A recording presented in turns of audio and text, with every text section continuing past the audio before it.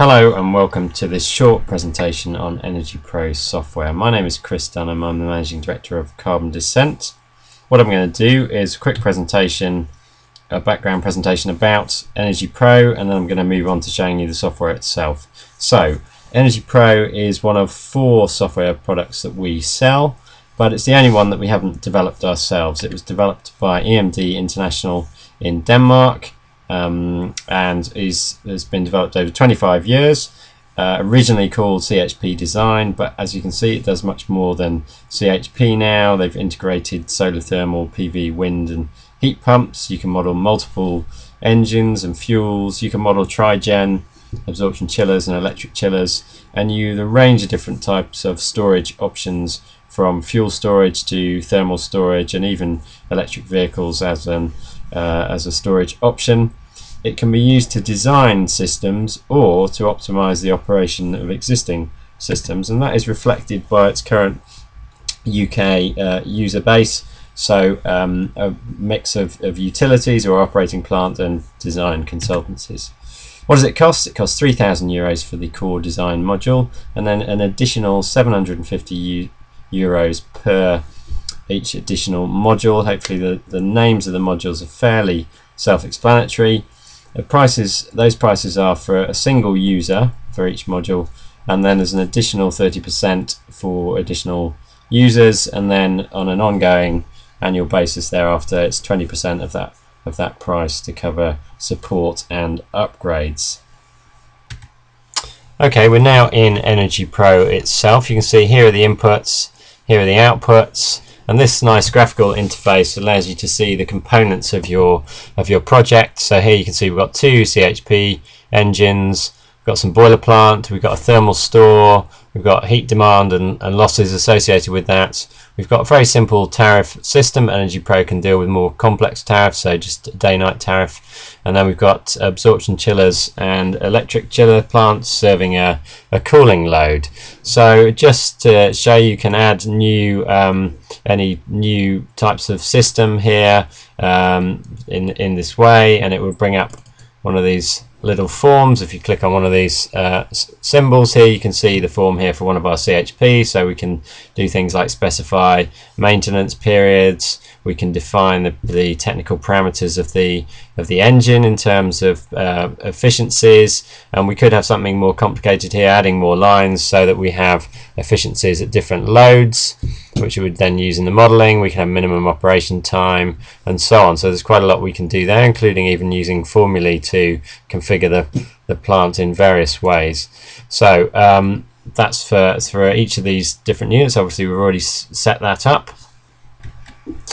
So here we can see a simulation now. I've run that project. You can see a simulation of how it's optimizing these particular units. So you can see here we've got, in terms of the heat demand here, and then it's being largely supplied by our 2 gas engines. And the reason it's doing that rather than using the boiler is up here it's calculating the cost of heat and the cost of cooling from our different systems. So it's trying to optimize based on running the least cost system. That's something that you can override. You can use your own operation strategy, but that's fundamentally what energyPRO will try and do based on the price signals that you've given it in the input. So here you can see the thermal store being charged up and discharged, and charged up and discharged, and so on. Obviously we're looking at the first week of the year here in January, so we haven't got any cooling going on. But if we scroll through into the summer, you can see cooling coming on stream, and you can see what it's generally doing is using the absorption chiller as serving the base load, topping up with the electric chiller.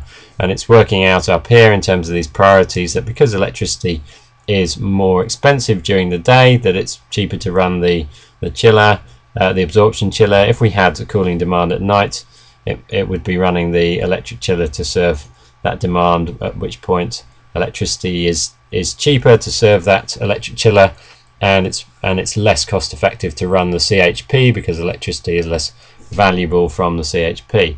So here you can see it's trying to maximize production on those 2 engines during the peak hours when electricity is most valuable. So moving quickly through some of these different reports that you can get, so you can see the breakdown of the figures really behind that graph over a year in terms of what's producing what and how many run hours and so on of each system. You can see load duration curves, and you can see what's producing what against those load duration curves. You can do the same for cooling.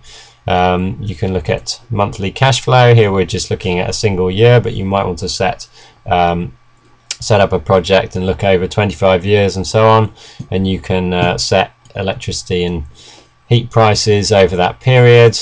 You can model investments and get figures such as net present value, set discount rates and so on. And here you can get profit and loss statements, so you can model a company operating this plant, set tax rates and so on, and actually see what the impact would be in terms of all of that. So you can also get a catalogue of technical assumptions here, so it's quite useful to give to a client just to show what you're assuming, and again economic assumptions. And down here, this project report section, you can actually set up a custom report including all of these, or some of these different, or all of these different reports here, and set options so that you've got one single report which includes your kind of favorite reports in the format that you like as one report. So that's a whirlwind tour through energyPRO. Thank you very much for listening.